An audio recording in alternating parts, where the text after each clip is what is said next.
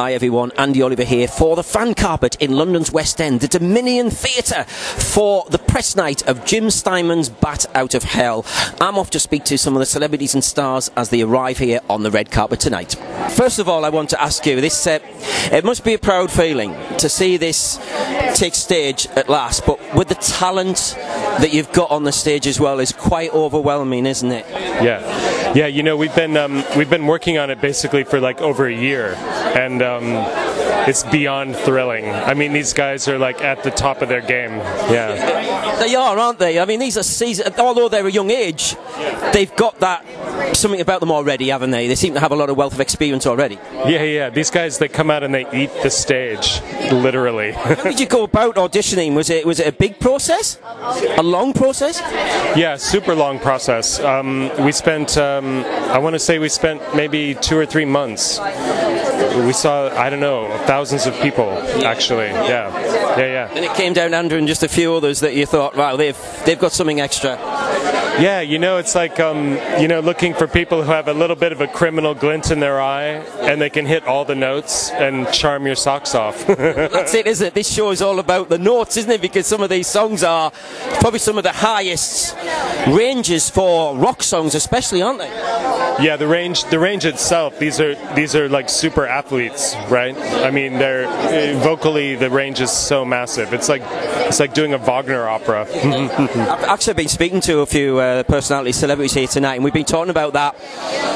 You've got to be kind of fit, you've got to be in the right mentality, but you've got to be very, very fit mentally and physically to do a show like this, which some people don't actually realise until they see it. Yeah, you know, it's a super physical practice, and we train every day, which is really key. You know, like no one takes a day off. We train every day. And that's a big part of it, yeah. That way we can jump through walls, you know what I mean? And get up and do another 3 shows the next day. And hit the high note. That's the most difficult thing. Well, it's a wonderful show, isn't it? It's an assault on the senses, isn't it?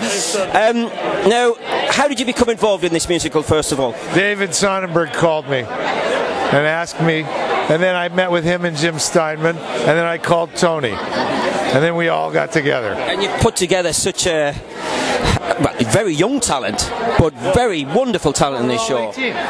Except for the mother and father. They're never going to grow any older. Yeah, exactly. They're frozen. Yeah. But you know, we're very lucky. There's some great singers. We're very lucky with our casting. We've got some fantastic singers. I mean, I've spoken to a few people tonight about the fact that you don't necessarily have to be a rock fan to enjoy this show, and you don't necessarily have to be a fan of that kind of era's music, do you? Because it stands alone. You just have to love great songs and a good story. And a few tricks here and there.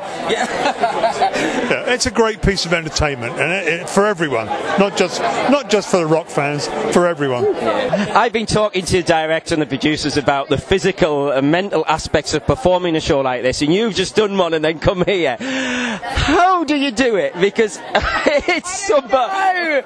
I'm pretty exhausted right now because the energy on that stage tonight, I mean every night, but tonight especially, like the audience just gave so much that made us go harder. So I think I'm ready for bed actually.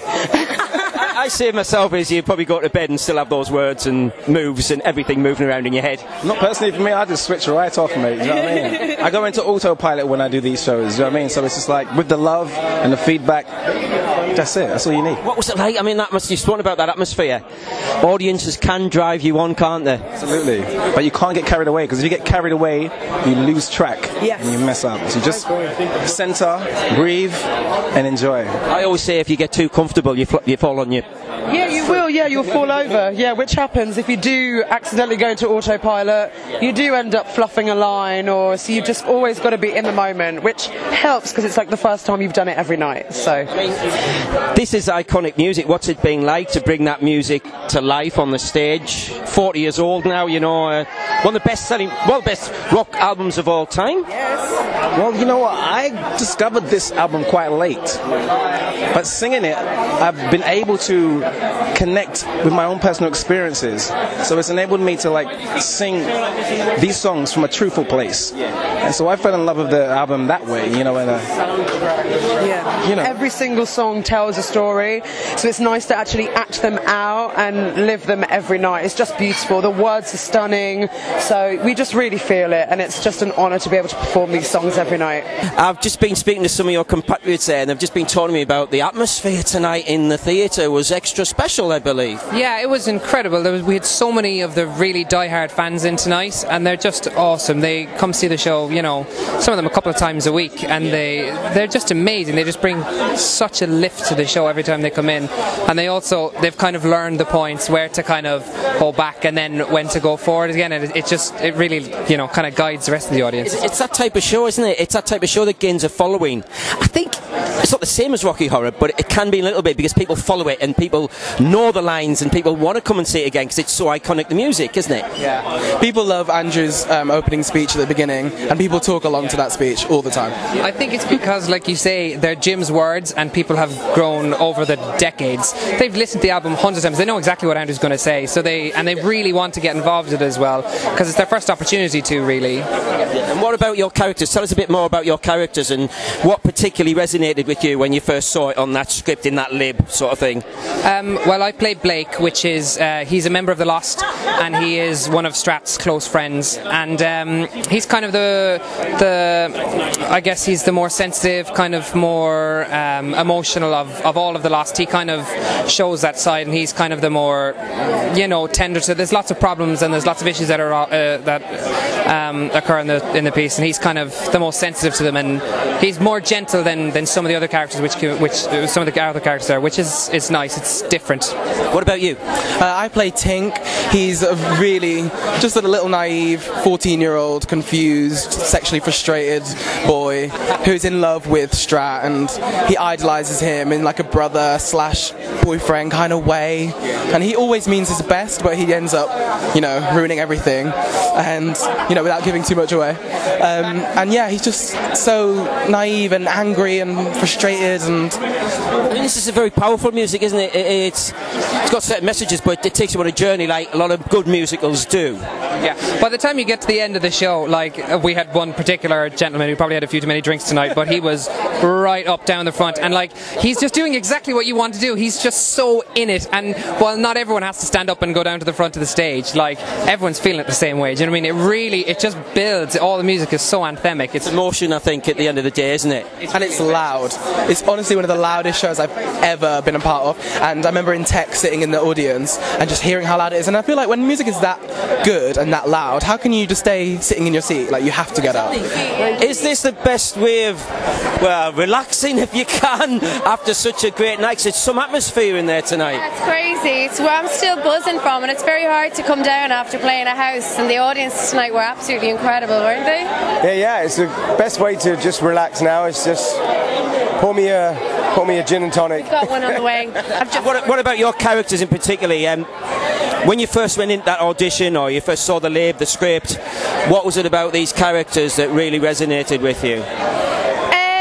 Mine cursed a lot, and had amazing songs to sing, and was really strong, and I was like, I love this character, because I'm Irish, that's like our second language, you know what I mean? But it was really also funny. You don't get characters like that. We're really lucky. We've got characters that are like feisty, strong, with amazing songs to sing, and that are also, we get to play around and have fun, be funny. Yeah. Which the crowd, with the audience, loves, don't they? Yeah, I mean, for me it was to be able to create or co-create an original character. So you basically take all your repertoire and put it all together and offer it up to the director, and he polishes it all off, and it becomes a new character called Falco. I guess not often that a musical comes along, there's a lot of classics. But this is a classic. I mean, this is something that has not been around 5 minutes. This is something that's been around for decades. You can even see, but I mean, they've been trying to make it for like 45 years. Jim originally wrote this as a musical, as you probably know, like 4 decades ago. So it's been a long time in the making, and that's why the songs sit so well in the show as well, because they were written to be performed by characters. They tell a story, those songs, don't they? Sorry? They tell a story, very emotive, but they tell a story. The thing about Jim Steinman is he's one of the most amazing lyricists. I mean, you can even ask the maestro himself, Andrew Lloyd Webber, and he will say that Jim Steinman writes the best lyrics probably in the world. He takes you on 4 different journeys. He'll take you on the most scenic route, and then he'll take you on just a lazy Sunday afternoon route. Yeah. I guess the Tony Awards and all his accolades over the years, you know, really tells a lot about the man, though, doesn't it? And what he's achieved over the years as well. Yeah, absolutely. His stories are, if you listen to all of the songs in the show, they're all like mini operas. And I remember we were talking before about artists who recorded Jim's work, and they would say, you know, they think they'd be finished, and then the next day he'd come into the studio with another verse or with another bridge or with their, because if they don't follow, like Rob said, they take the scenic route. A lot of his pieces, they don't follow your kind of traditional formula. The fastest route on Navigon or whatever it's called. Jim is like, I remember his best friend Barry Keating telling me one day that Jim said if a song is not longer than 6 minutes, it's not a song. Yeah, these songs are. Yeah. I mean, I like mini shows. Like we've said, Paradise before is like a 3-act play, and then at the end of Anything for Love, just when you think it's all over, all of a sudden there's this new piece of music you've never heard before, which is done wonderfully in the show, where it's myself and Raven and Sahara, like the three girls get to sing these amazing. That comes from nowhere. But I've got to ask you about the Oliviers first. What was it like being at the Oliviers? Because I met you there on that wet Sunday a few weeks ago. What was it like? Well, yeah, it was a really great celebration of everything that's happening in theatre right now, and we're really chuffed for all of the winners, all very deserving. Yeah, I mean, being an American, I was just thrilled to go to what's, I guess, one of the major award nights. So, you know, just to be there and celebrate the arts and culture of this wonderful country is just a pleasure.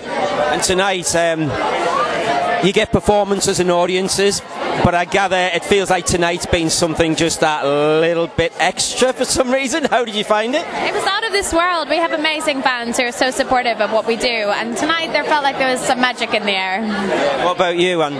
It just felt like there was a lot of love in the air. I think what's so wonderful about Jim Steinman and Meat Loaf Music is that they're so focused on sharing the ecstasies of life, and it really felt like all those people who love this music as much as we do came to see the show tonight, so we're grateful. They do. They follow the show, don't they? They don't just see it here. They go to see it on tours, and they're very faithful to the music, aren't they? Yeah, we had people travelling all the way to Canada from the UK. Almost every single night there was someone at stage door, and I guess we really appreciate that level of love and support is unbelievable.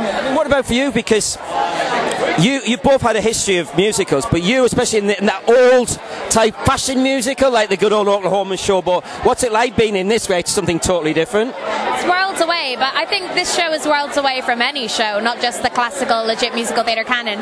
It's so exciting to be be part of something that's so much bigger than ourselves. And what about you? I was going to ask you about the character of Strat, and what was the traits, the personality traits that you got from it when you first read the script?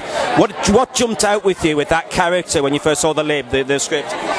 What first jumped out at me when I saw the script, almost like 2.5 years ago, I got a very strong Jim Morrison vibe. Jim Steinman is such a huge fan of Jim Morrison. Jim Morrison is at the beginning of that whole art rock opening the doors to perception for changes in the world. So, you know, it's that beginning speech that really captures the whole motion and movement of change and rock and roll and love that kind of set everyone free in that time period. I mean, the songs do take you on a journey as well as the story, don't they? They are longer than the average song in a musical, but there's a reason for that. Yeah, definitely. They're a whole story in themselves. And I think that's why they lend themselves so perfectly to the stage, and they were all originally written to be a part of that, which is so exciting to see them finally come home.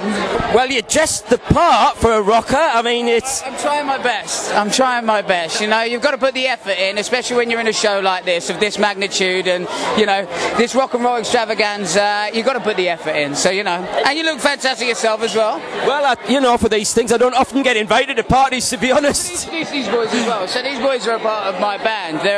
We're in a band called Defiance, and they came along to the show to support me this evening. So I just want to introduce you before we get into the... Yeah. You just want to say to the camera a little bit about your backgrounds and what the connection to well, we're in a hard rock band from Ruislip, which is...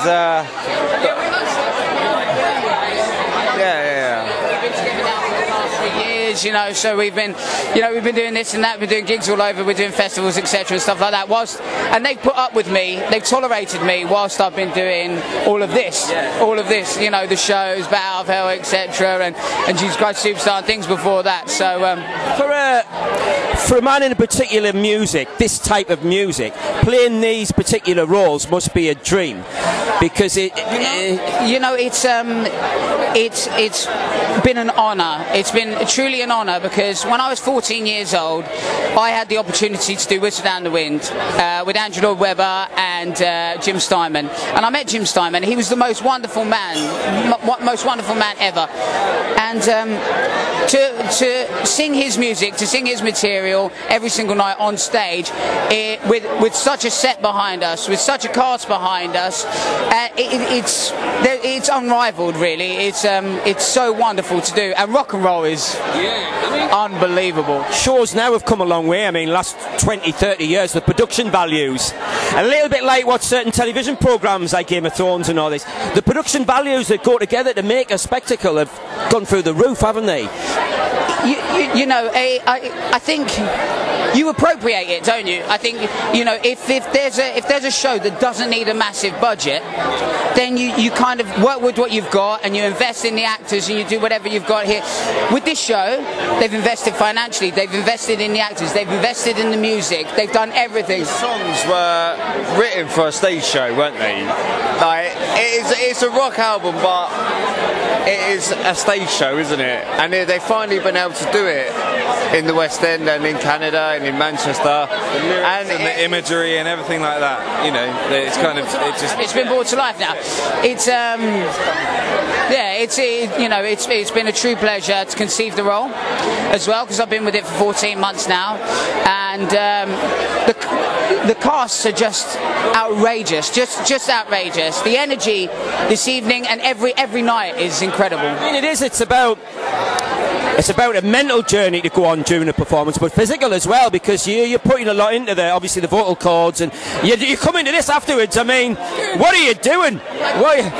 Oh my God! No, it's one of those things. You just look after yourself. I work out, and I look after my voice, and then I have to go and play with these guys at the weekend, which is absolutely bananas. So it's all of those things put together, but I think it's also as well, like in here as well, there's such a drive and such a passion to make sure that this hits home every single night, and it's amazing. And because, as I said, I am an original cast member, and it means so much to me being a part of the original cast to make sure that all of y'all come back.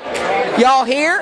Have we come down after that yet? Still on a high. Absolutely still on a high. It's amazing. It was incredible. Oh my God, those songs! And I didn't know that Celine Dion song was in it. We're talking about the adrenaline and the sort of like how fit you have to be to do a show like that. I just think I want to be Danielle Steers. I want to be her. She breaks a lot of hearts, that girl does. Her voice, well, all their voices. I wanted to touch on your next project. Can you tell us a little bit about that, because we didn't get that last time?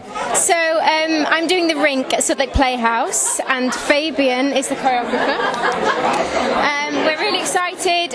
It's a show set in Coney Island in the 70s. There's going to be roller skating, obviously. Caroline O'Connor is playing my mum, so she's playing Anna, and I'm playing Angel. And it's a story about family and forgiveness, and two women who are both adults sort of coming back together after a sort of tumultuous sort of parent. It's a really great show. It's a Kander and Ebb show, so Chicago and Cabaret, and we can't wait. It's not been done in London for 30 years, so we're very, very, very excited. So, as a choreographer, are you watching this show with the choreographer head on? No, I'm watching this show.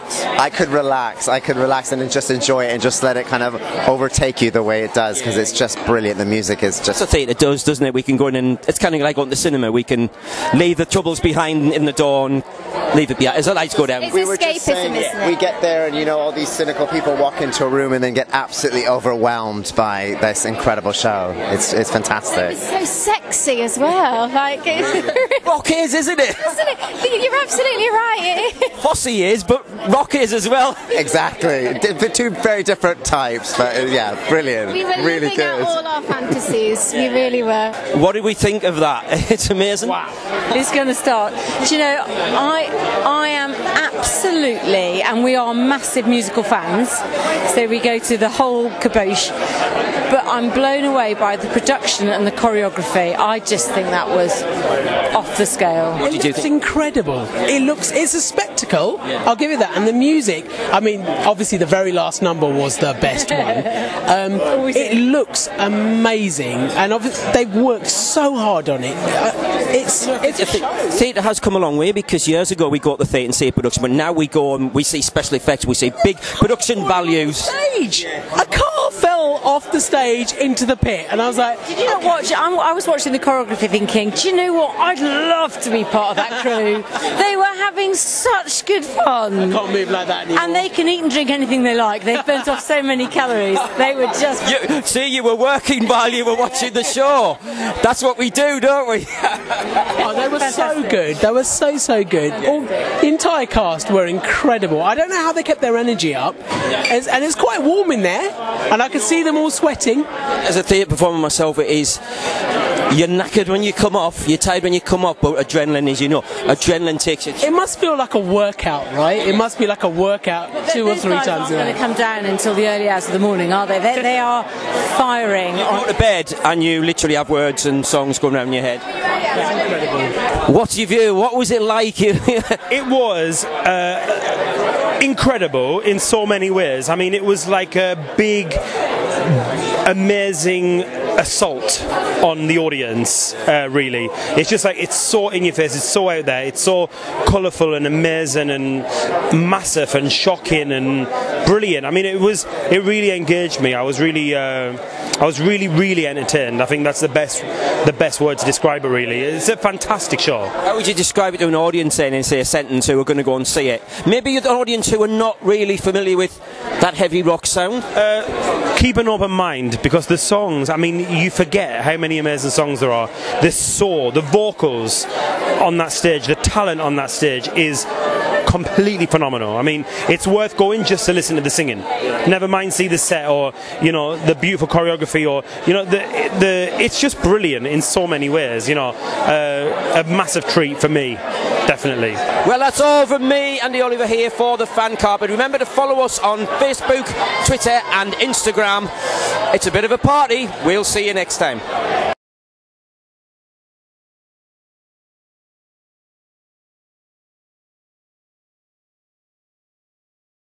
Thank you for watching the Fan Carpet. If you like this video, be sure to click that thumbs up button at the bottom of your screen. And also be sure to subscribe to the Fan Carpet YouTube channels. They're absolutely free and so much fun too. Be sure to check out the official website, thefancarpet.com. Also, you can follow us on Facebook, Twitter, and Instagram to stay up to date with reviews, competitions, the latest news, and so much more.